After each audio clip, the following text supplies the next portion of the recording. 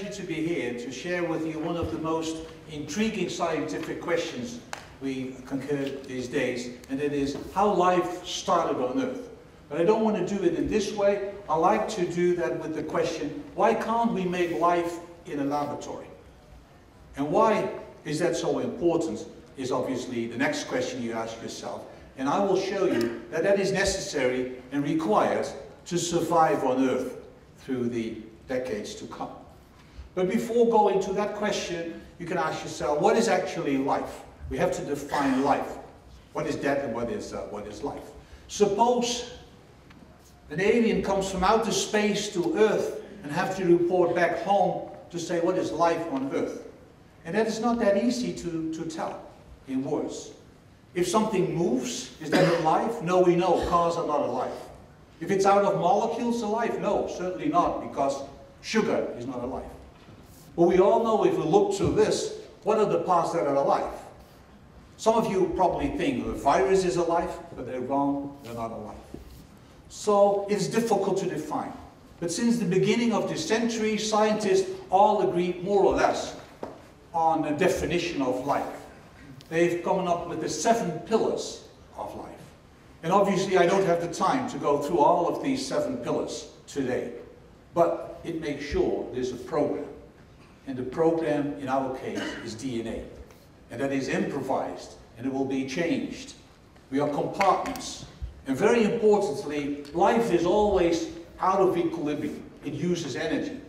So if you listen to the radio or television and they tell you, be in balance, be careful, because as soon as you're in equilibrium, you're dead. You have to be moving around by energy. And obviously, you have to regenerate yourself and further the other things. I don't want to go into all of these details. But now, knowing this, it's obvious that the smallest piece that is alive is the cell, the building block of life.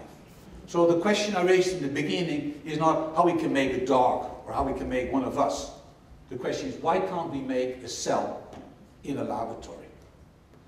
Now, in order to figure out what a cell is, I think it's good to see for a minute what it means, how large it is. We stay with the universe and we make steps and making them smaller and smaller and go to our solar system, and we started at 10 power 26 meters, and in the meantime we're in Europe and we're now at millions of meters. We zoom in the Eindhoven region, in which we come into the kilometers, and we zoom into the strip, and if everything works out well, we zoom somewhere in where we are here today. We're now in the meters, we're in the public, but we're not ready yet. We continue to go into the heart, and we continuously make steps. 100, 1,000. Now we're in the cell nucleus. Now we're in the chromosome. We're still not ready yet. We're 10 minus 9 meters into the DNA of the molecules, which are atoms. But atoms are protons and neutrons. And if you're in a proton, you can continue to zoom in quarks and electrons, and at the end, you come up with the smallest distance we know in science. That's Planck's distance. And if you've seen, we have made 10 to the power 60 meters of steps, from the largest parts we know to the smallest part we know on Earth. And if you take that into, I hope that works.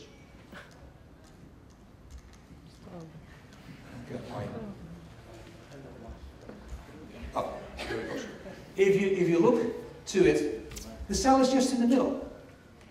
Is that coincidence, or is that just the limitations of our brain? Probably it's the last one, but we don't know. In the same time, I see what you see over here. I also put in the thing of complexity. Complexity is not the reverse of simple. That's complicated. Complexity is something in which you don't understand the properties based on very small parts that you understand, due to the fact that they're all working together into a system and into a network that we don't understand. And that's remarkable that we don't know it. And we don't know enough about a cell. And maybe one of the most important parts of that is that the cell is too big for the natural laws of quantum mechanics. But on the other hand, they're too small to be described by gravity or relativity theory. So we don't have a real theory to understand the parts of a cell. But in the meantime, we know a lot about the cell. The inner life of the cell is known to many of us. I think we know now 2% of the cell, and 98% we don't know of it. And on the other hand, it's important to figure out how and what. And if it works. So this is the cell. We know only about 2%. And the question is now, why is it so important to make life? Life is based on molecules. Life is making our molecules. Life, through all of the 3.5 billion years of the existence of life on Earth, made available the molecules we're dealing on today. And we're sitting on molecules, we're using molecules, that's all what it is. But the world is changing. And if it's the next, and the next, we will see we're using with an enormous amount of people,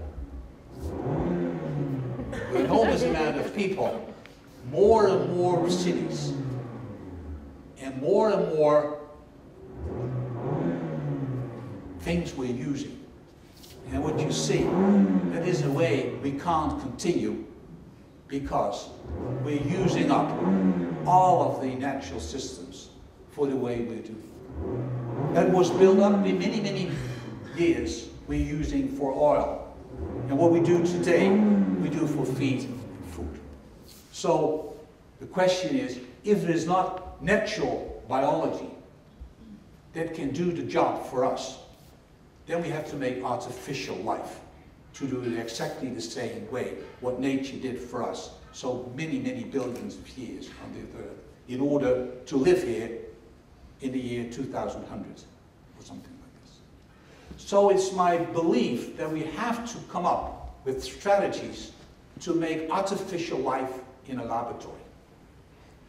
Now, according to the scientists, we know a little bit about that whole procedure of going from quarks and atoms to molecules, from molecules to cells, from cells to tissue, organs, and animals.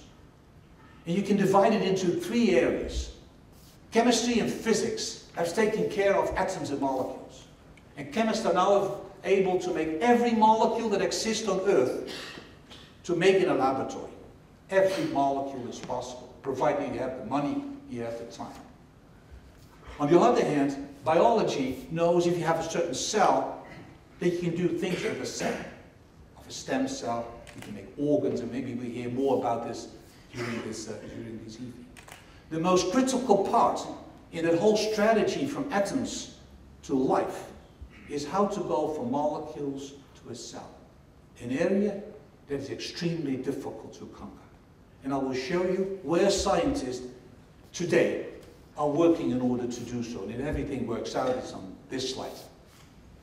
There are 2 ways to figure out how to make life. And it's comparable to how you make, for instance, a motor. Some people buy a motor, disassemble it, and then make it again.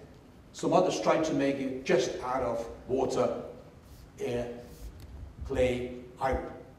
These are the 2 approaches here as well. The first one, what is called molecular biology or synthetic biology, is the disassembly and assembly of cells. So taking parts out and putting them in again. The other approach is building it up from scratch. I'd like to share with you what is done at the moment in science to close this gap. Let's start with the biology. Obviously, that starts with the program and the beautiful invention by Watson and Crick about a double helix of DNA. And the program is written with 4 letters in base pairing. And if you take a number of these letters, you make a gene. And the gene encodes for a protein. And the protein helps to make all of the molecules. And with that, people will able to change the DNA, to add a gene to a species. For instance, to corn. And make the corn more resistant to all kinds of diseases. It's only for that reason that so many people can eat on this earth. But also with this methodology, they make drugs that you use today. It's by the genetic modification. The next step is really to take out all of the DNA out of the most simplistic cell. It is done by the Greg Venter Institute They synthesize in the laboratory a DNA with 1 million base pairs out of oil. Bring that back into the cell. And that cell works as a laboratory cell. So really, it brings a cell. You disassemble, you take all of the program out, you put new program in, and it does what it does. And you can't believe that the ExxonMobil company gave $750 million to that institute in order to play around with the algae, to get out all of the stuff that is not needed to be alive, and to bring everything in that produces oil. That's how far we are in the area of bringing that cell down to its most simple form. What is going on from the other side? That is, how can we build it up from scratch? We have to synthesize molecules, and then we have to assemble the molecules into something that is a cell. We don't want to make the cell that is the cell that you have in a bacteria or in a human being. We want to make something completely artificial that only does what we want to do. For that, we have to synthesize molecules that are based on simple atoms. 98% of all of life is made of these 5 very simple atoms. And we can make all molecules out of it. And the molecules are the building blocks of life. Not only because they're the basis of the cell, but also that cell makes molecules that chemists and biologists turn into molecules that you live on. Materials, fuel, healthcare, drugs, food, feed, whatever you... Without molecules, we do nothing. It all comes out of biology, life, which are molecules itself. And the only thing that comes in is the energy from the sun. That brings it into molecules and energy of molecules, and that energy and molecules are written back by us. And the only thing what we do is produce waste. Entropy of waste.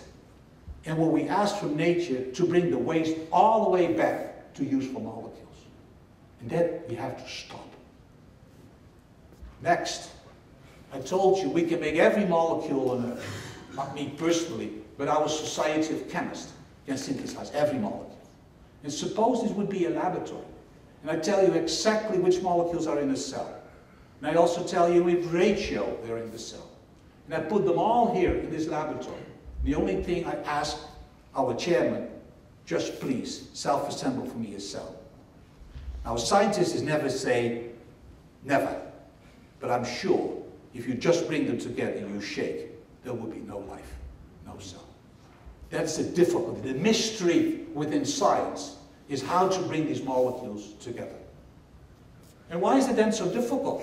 It was already the Dutch scientist van der Waals who taught us everything about intermolecular interactions. And we understand something of water. It is so difficult because it's not a simple one-to-one interaction, but are billions and billions of weak interactions that work together in a dynamic, in functional object. When I do all of this here, I work my way out with all these small changes of molecules together. If the interactions are too strong, I fell here on the ground because I'm dead. It has to be dynamic. If it's too weak, I'm water. And if I do this, you see what my muscle have to do? Continuously controlling all of these weak interactions in a complex structure. Now, scientists are making huge steps in this area. The next coming 10 to 20 years, you will see enormous changes in electronics, in healthcare, in drugs, in food, all based because we can make complex systems by all kinds of assembly processes. In equilibrium, out of equilibrium, continuously adding energy to it. We make enormous steps. It will take time to make a function like something that is a cell. I don't think any one of us will be on this earth when scientists are able to do it. But the first steps you will see. Also, we in Eindhoven are doing a lot in this area. We're mimicking parts of our biological membranes of a kidney. We're making transporting polymer chains in which molecules can walk around. We can shift around with electrons, we can shift around with small molecules. we make steps in this area of science that is now so profoundly there in the scientific arena. And hopefully once, it comes, once, yeah, there it is. At one time, by bringing all of these scientists together, biologists, chemists, molecular scientists, engineers to make building blocks and bricks, and people from mathematics and models, if these three areas of science would come together, I'm sure that we come to compartments of systems that are so unique that they can transform one molecule into another. They can produce the things we like to produce. And then, hopefully, next. Yeah. I have a dream. The dream is the following. With the 10 billion of people in the year 2020 on this earth, we have used everything that is available, which is grown today and was grown millions and millions of years ago, which is now coal and oil. And we're producing continuously energy, waste, entropy. And nature at that time will be not enough to grow everything on a day-to-day basis what we use. That means we as scientists and engineers have to come up with artificial life that makes it faster to come in a complete recycling regime by what we use and what we need. And that really goes into a circle by which we hope that we can continue to live with that 10 billion people on this earth, because this earth is too small for all of us to live the way we're living here in this lecture room. And then we hope that biology on the one hand, molecular scientists on the other hand, somewhere will create the most simplest form of life.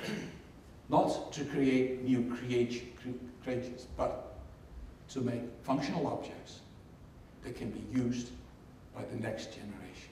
And I hope you will sponsor this type of research with your tax money as long as possible. Thank you very much.